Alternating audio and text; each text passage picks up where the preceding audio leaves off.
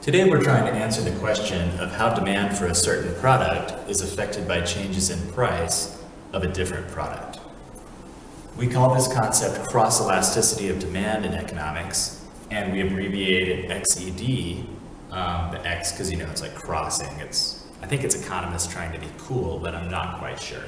Anyhow, so cross-elasticity of demand. Also, people will call this cross-price elasticity because it's talking about the price of one good versus the quantity demanded of a different good. So when you look at the formula, it's actually the exact same formula as PED, except that instead of percent change of quantity over percent change of price, it's percent change of quantity of good X, or sometimes people write good 1, divided by the percent change of price of good Y or good 2. Anyway, the point is a different good. The terms that we care about here are the terms substitutes and complements. And a substitute, if we think about it, a substitute is a good that you're going to use in the exact same way as the good that you're talking about. A complement is a good that you're going to use along with the good that you're talking about. So ketchup is a complement to French fries, but maybe onion rings are a substitute for French fries. Our example today, we're going to use iPhones. So let's look what might happen to some different goods and try to derive the relationship that might occur from this. We're going to start off with saying that there's a 10% rise in price of iPhones. And it's important that we see that on the graph for iPhones first. This isn't our completed product, but it is what we want to think about as part of our logical progression to saying what happens to our other goods down here. By the way, in this example, it would be these goods that are product X. We care about what's happening to these goods because of a change in price of another product, the iPhone. So we've had a 10% change in price, or an increase in price in iPhones, and as a result of that, they've lost 5,000 of their customers. So 5,000 of their people have gone away. I don't care what percentage that is. All that matters for our analysis is that it's 5,000 people. 5,000 fewer people are going to buy the iPhone. So let's look what happens to some various products. Let's look first of all about the people who aren't going to buy iPhones. The people who aren't buying iPhones clearly are not going to buy iPhone covers.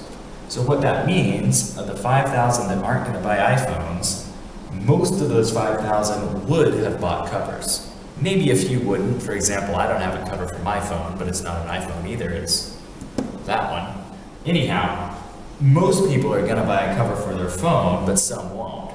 So that means that the 5,000 people that won't buy iPhones, a large majority of these also won't buy covers. Obviously, they're not going to buy a cover if they don't buy the phone. The point is that some of them wouldn't have bought the cover in the first place. Okay, so 4,950 won't buy covers, and that's going to be a 5% decrease. Negative is important here. It's going to be a 5% decrease for the sales of iPhone covers. If we do the math, so we're doing percent change in quantity demanded, divided by percent change in price. So this is going to be negative 5% divided by 10%, and the PED is going to be negative 0.5. Again, keep in mind, when we did PED, everything was absolute value.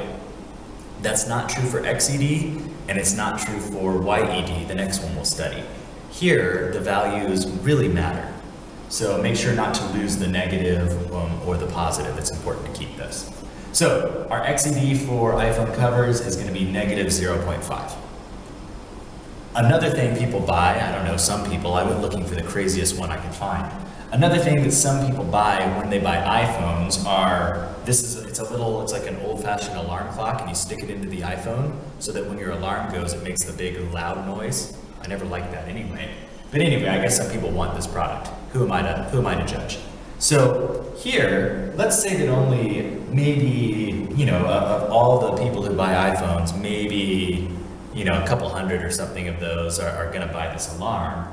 And they lose 100, they lose 100 of those alarms. They lose 100 people who would have bought the alarm out of that 5,000. So that's only going to represent, it's going to be a smaller percentage. Therefore, when we do the math, negative 1% over 10%, we're going to get a smaller XED value. The importance of this is when we compare these two, and again, these are both going to be complements. You buy them along with an iPhone. You don't buy an iPhone cover if you're not buying an iPhone, I don't think. Both of these are complements, but what we can see is that the cover is a much stronger complement. The sale of the cover is much more linked to the iPhone than the sale of this is. I mean, obviously no one's buying another phone to use with this, but the point is this business is much more dependent on the iPhone than that business is. This business hopefully is selling some other things too. Okay, these products over here, these are alternatives. These are going to be substitutes. So again, we're seeing that 5,000 people are not going to buy iPhones. The question is, are they just going to go without a phone? Are they going to keep their old phone? Are they going to, wait till another phone comes out? We don't know. But if they're in the market to buy right now, they don't want to wait or anything like that, we can assume that because a Samsung is most close to the iPhone, then this is a little Nokia. I don't know if you can see, but it does have, it's got icons for Facebook and stuff, so it's got some internet functionality, but it's clearly not, a touchscreen and as smart of a smartphone as those two are. So we can assume that most of these 5,000 people who aren't going to buy the iPhone see the Samsung as a good alternative, so they're just going to buy the Samsung instead. So most of these 5,000 are going to buy, so 4,900 of them are going to buy the Samsung.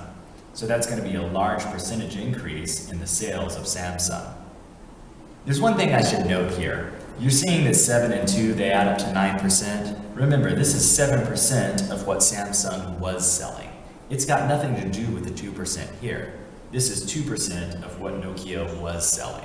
We don't know what it was, and it's not important. The point is more people are going to switch to what we call the stronger substitute. A few people, 75, are going to buy the Nokia. That's a smaller percentage. Again, when I do the math, we get positive 0.2, positive 0.7. And again, this indicates that it's a stronger substitute than the Nokia is, even though they're both substitutes. I think it's important to note that some people won't buy either of these. Assume these are the only two alternatives, there's no other phones. Some people, they're die-hard iPhone users, they don't want a Nokia, they don't want a Samsung, they don't see them as good alternatives, so maybe they're just going to go without, and maybe they will, wait a few months until a cheaper iPhone is out there, or maybe they'll use an older phone, or just, use the internet, or, Facebook and things like that for people to communicate.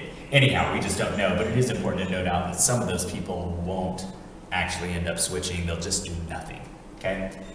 Here too, it is important to note the math, that these three numbers that I've come up with, they do equal the 5,000 that we showed here that were lost, whereas over here, my numbers come out to greater than 5,000. That's because it's possible that some people would buy a cover and an alarm at the same time. It's economics, so we have to show it on a diagram, so let's see how we can see that. This would be the same diagram that we saw previously. I've gotten rid of some of the numbers because they just don't really matter for how I'm going to do my analysis, and that's always key. Think about how your analysis is going to go, and only include the information that you're going to find useful. So here I'm showing the price went up and quantity demanded decreased. And now we're going to look at the effect on our 1, 2, 3, 4 products. So we saw the decrease in quantity demanded for iPhones, and that's going to cause a shift to the right in Samsungs. At the same price, we're going to see quantity increase at all prices. And I've noted the plus 7% on there. Remember when we talked about when we shift the demand curve, that's a change of the A variable, but more importantly, it's a change, it shifts because of a change to a non-price determinant of demand.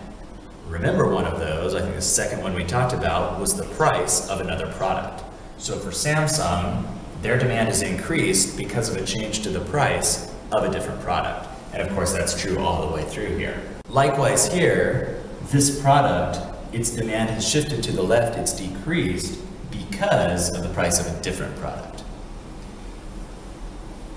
There is some use, if I were doing this as a IB question response, there is some use in trying to show that this shift was 7%, which is greater than this shift of 1%, but to be honest, it's not all that useful, so I wouldn't worry about it too much.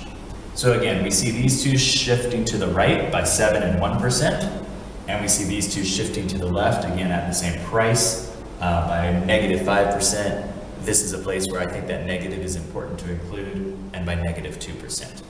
I like to represent this on a number line as well, and what we can see is that the further that our PEV values get from 0, so they're going to be stronger or weaker. So for complements, remember this was negative 5% divided by 10%, so it was negative 0.5.